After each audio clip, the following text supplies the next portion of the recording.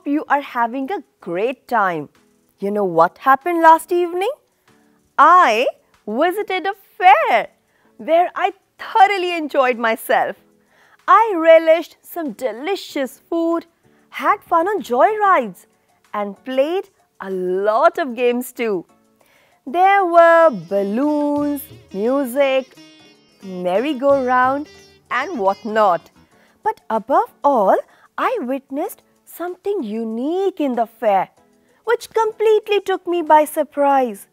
Not just me, even my little friends Nakul and Niharika were amazed to see something so different. Want to know what was it? Come, let's see. Hi. Hi. Come on. Yes.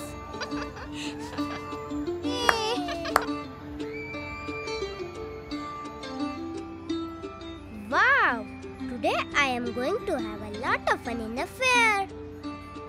Yes, we will enjoy a lot today. Oh, what's that, Niharika? It appears to be something different. Yes, let's go and see. Yes, come on.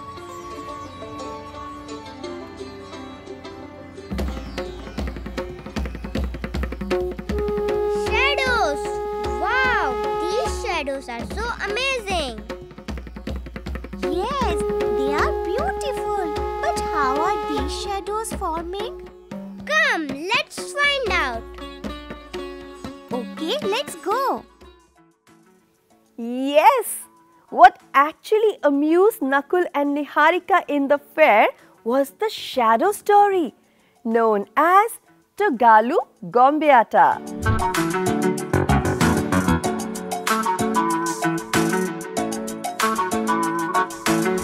They both were fascinated to see the shadows.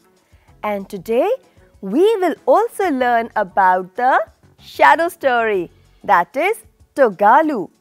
So basically, Togalu Gombeata is a puppetry art form practiced in Karnataka. In this art form, puppets are used to depict scenes from Indian epics. After watching the play, Nakul and his friend Niharika too wanted to make shadows. I'm sure you also want to try something like that. So come, let's have fun with the shadows. We can make different animal shadows on the wall with our fingers. Yes, you heard it right. Okay, let me also try some shadows with you. Which one? Okay, I got one. Now suppose I keep my one hand like this, another one like this, and I try to adjust my fingers in this way. Let me just try and adjust my thumbs like this. Something like this. So tell me, which shadow is formed? Guess? Yes, yes, you are right. It's a dog. And now, let me try another shadow for you.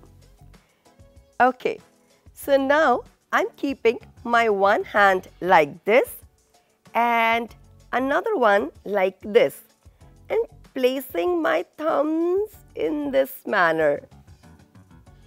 See what I'm getting and which shadow has been formed? Yes, yes. See, I'm giving you hints. Very good. It's a bird. Now let's try the third one. Pay close attention because it's a tricky one. Okay? So I have placed my right hand like this and my left hand like somewhere like this. Okay? And now what I'm doing with my fingers, see, and something with my thumb, see. Can you guess which figure is it or which shadow is being formed? Tell me. Tell me. Oh my God, you kids are so intelligent. Yes, this is a deer or a swamp deer, which you call in Hindi as Barasinga. Isn't it fun and interesting? In fact, you can also try these shadows at home with your friends. I have another exercise for you. Here are a few questions for you and you have to reply what you have observed. Tell me, have you ever seen your own shadow? Or a shadow of a cow, a dog, a tree, or any animal of your choice? Tell me. Think about it.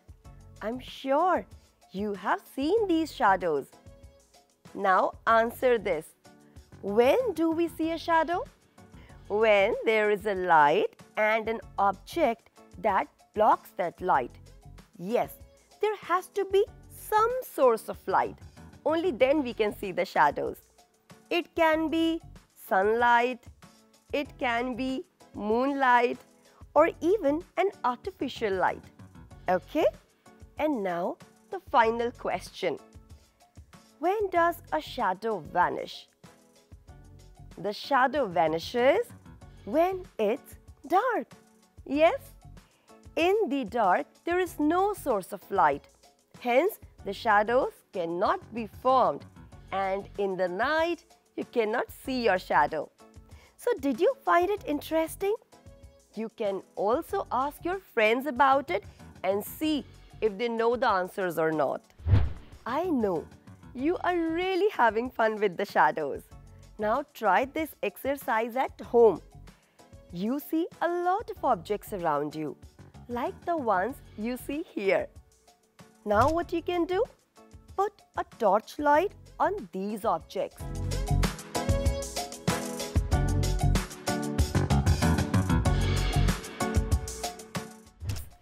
Observe the shapes of their shadows. What do you find out? Tell me, will the size of shadows change on changing the position of the torch? And the answer is? Tell me. The answer is yes. Next question. At what time of the day is your shadow longest? Well, shadows are longest in the early morning and early evening when the sun rays are slanting. Next question. At what time of the day is your shadow shortest? Tell me the answer. The shadow is shortest in the noon time when sun rays are exactly on the top. So, it's all about the position of the light which changes the shape of the shadows. And now that you have learned so much about the shadows, you can easily trace the shape of the objects around you like a leaf, a matchbox, a sharpener, pencil color, etc. So try this out and see what do you find. To make it even more interesting, you can also draw the shapes you get after tracing. And now that you have figured out how to trace the shapes, you can think of the objects who have exactly the same trace as a bottle cap and as an eraser. So, I can give you one example of each. If I talk about bottle cap, then it resembles bottom of a glass. And if I talk about eraser, tell me what it resembles. I'm talking about the shape. Well, it can be a matchbox. I know you can do it, so try it at home and share the same with your friends. After having fun with the shadows, it's now time to play hide and seek, which you also often play with your friends and call it chupan chupai.